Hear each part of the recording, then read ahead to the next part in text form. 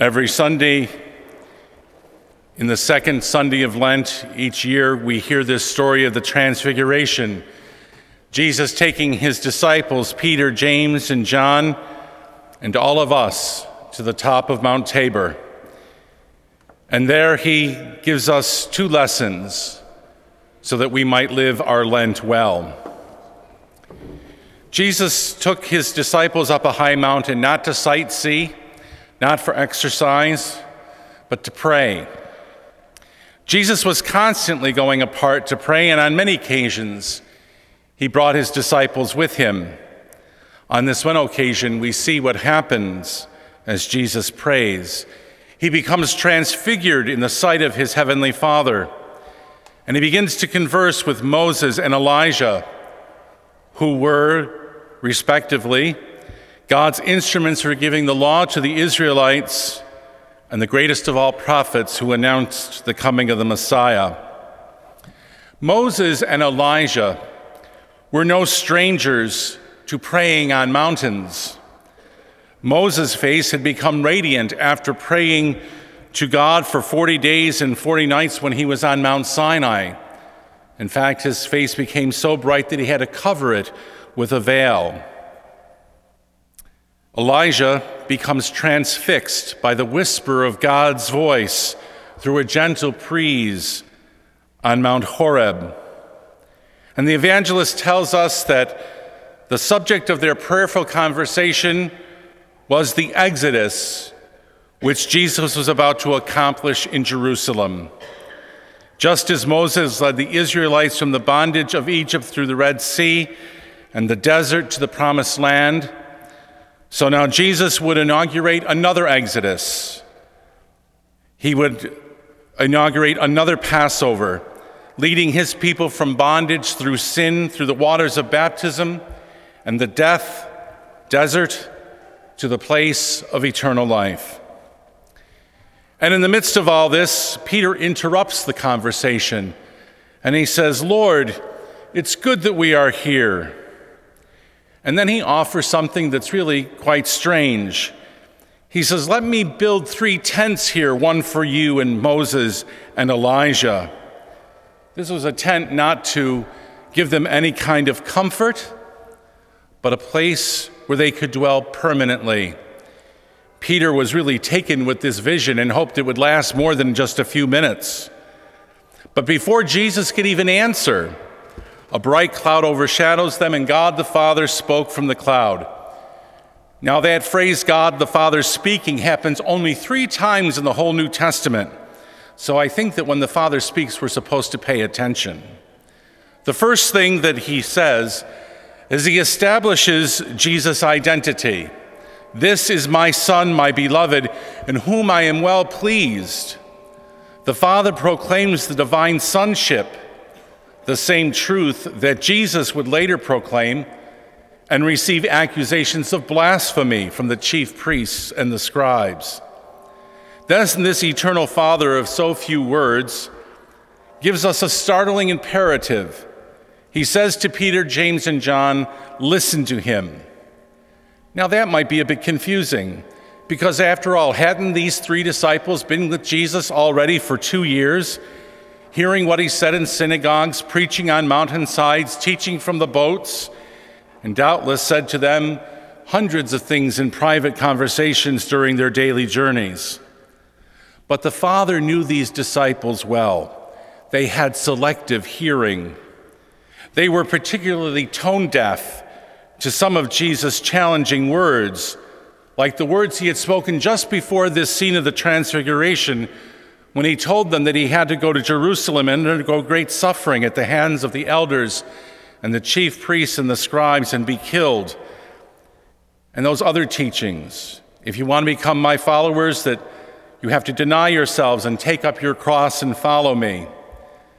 God the Father was telling them not to ignore these crucial truths that Jesus was teaching about himself and about them if they were to be his disciples.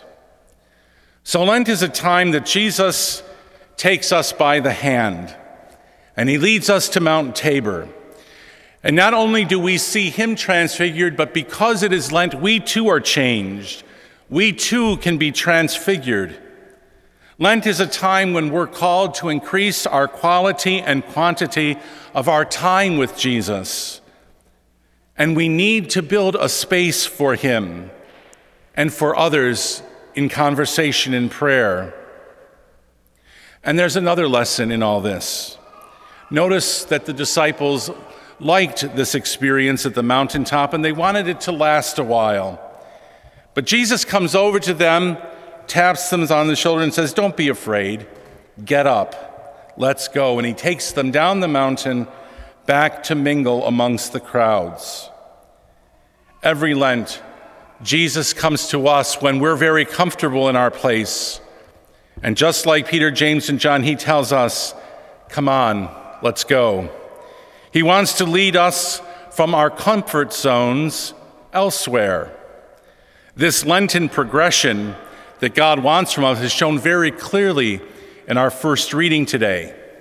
Abram was 75 years old, well established in Ur of the Chaldeans, living in his paternal home, was well respected, and was very wealthy. But the Lord says to him, "Go from your own country and from your family and your father's house to a land that I will show you." Now, Abram could have concocted a myriad long list of excuses, but he didn't. He packed up his home, his family, his animals, his entire life, and he left. He had no idea where God was going to take him, but he trusted in the Lord, and he followed. He had no inkling that God would really shake up his life when 10 years later he and his wife Sarah conceive a son.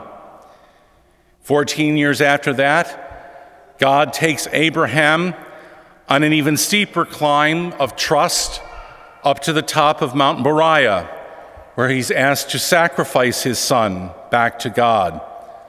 But Abraham, out of a trusting faith in God, willingly assents again. And on every occasion, Abraham's faith, his hoping against hope, was rewarded, and God gave him more than he could have ever anticipated. This Lent, the Lord comes to us wherever we are comfortable in our place, and he says, "Go up and go to the land that I will show you."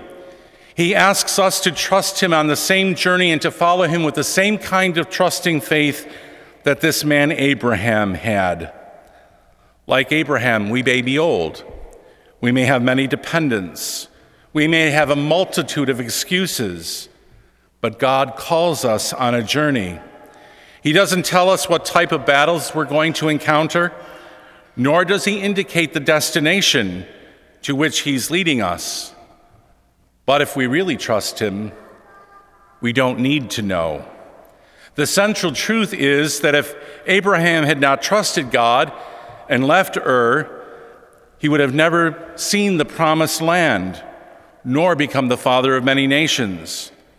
If Moses, at age 80, and the Jews in Egypt had not trusted God enough, they would have died as slaves in Egypt and never experienced God's great manifestations, his saving power and love.